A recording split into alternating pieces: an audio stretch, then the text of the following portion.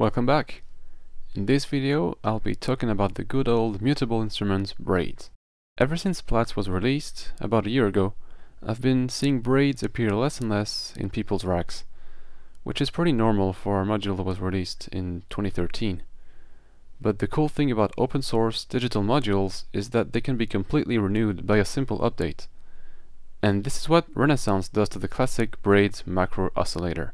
This software totally rejuvenates Braids and takes advantage of its unique quantizer mode to really set it apart from all other Eurorack oscillators. So let's get into it. The Renaissance firmware makes some pretty big changes to the feature set of Braids. Because of internal memory constraints, some things had to go, like the text editor and the Morse code Easter eggs. The QPSK algorithm is also gone, and the WTX4 wavetable chord algorithm is being replaced by a family of much better chord algorithms, which we'll talk about in a moment. The first new algorithm introduced in Renaissance is SAM. This is a port of the 1982 speech synthesis program called Software Automatic Mouth, used most notably on the Commodore 64, Atari, and Apple II computers for speech synthesis. This algorithm allows you to generate spoken words and phrases. The only difference between SAM1 and SAM2 is the set of available words. You get 16 words on each page, and you then select the word using the color knob. So the way SAM works on Renaissance is like a granular sampler.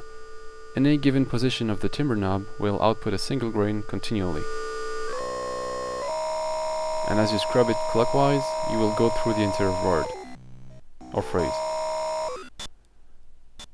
This means that with a simple rising envelope, you can make the module say words, like the one I have here on stages, and if I trigger it, it says robot. And controlling the attack time will obviously make SAM speak at different speeds. So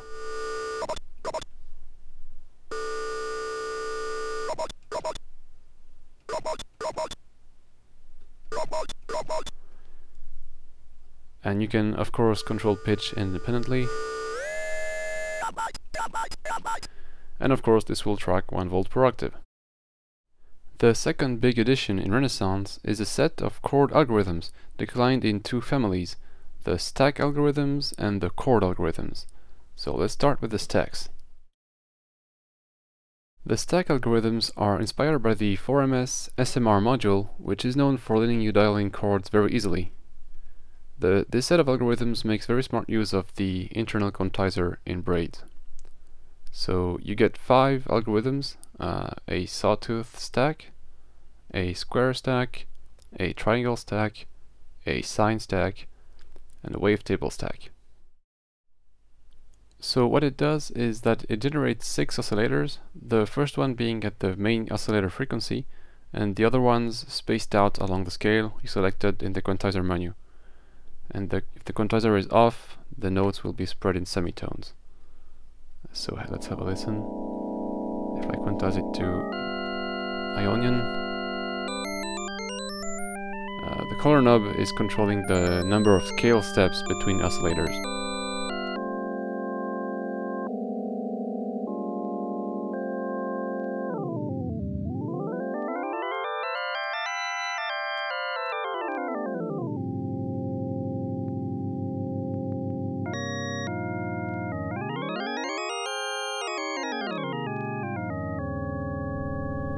This is obviously a very useful tool for creating pads and complex chords.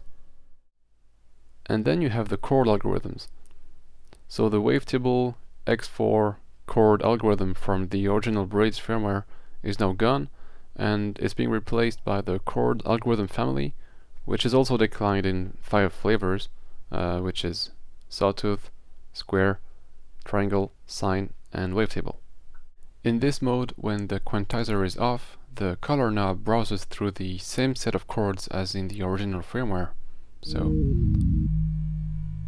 you should know these by now.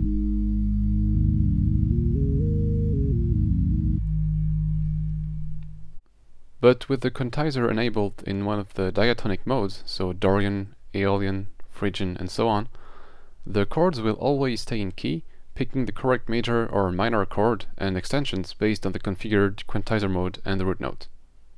So for example, if I set the quantizer to Dorian and the root note to C, so quantizer Dorian and root, well, C, then sending a D value into the volt per octave input will output a minor triad.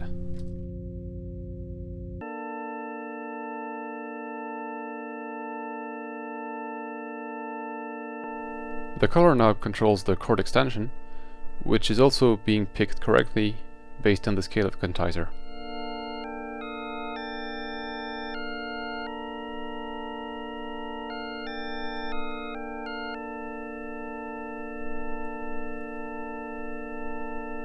So with some careful sequencing, this is a really fun way to create chord progressions. Okay, so the last thing to know about the two chord families is the function of the timbre knob. The timbre knob is going to affect the sound in the same way on both the stack and the chord algorithms. So for the saw algorithms, so the saw stack and the saw chord, timbre controls the amount of detuning between the waves.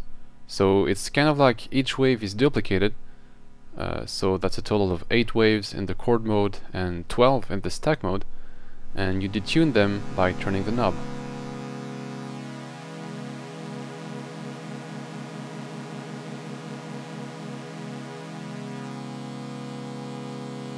In the square algorithms, timbre controls the pulse width of the wave, ranging from 0% when fully clockwise to 50% when fully counterclockwise.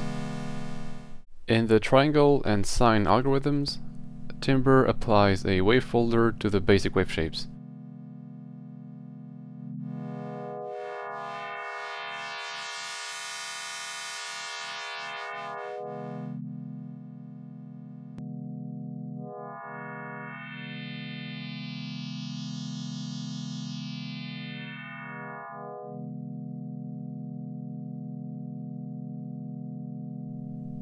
And in the wavetable modes, timbre morphs through a set of wavetables, which is the same one that was originally used in the wavetable X4 mode of the Braids firmware.